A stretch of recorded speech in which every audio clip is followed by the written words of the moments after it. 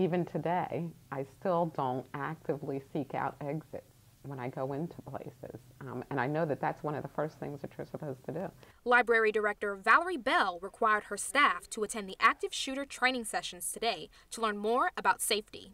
For me, it's important that my staff know about it, not just for here, not just at work, not just for when they're working at the library, but these are life skills. Lieutenant Christopher Nichols says it takes about 3 minutes for police to respond to an emergency situation, but remembering 3 things can help. Avoid an active shooter at all costs. Deny the shooter your location by locking the door. Defend yourself by throwing an object or using a weapon against the shooter. Officer Jimmy Noble says he tries to prepare his 5-year-old niece for emergency situations.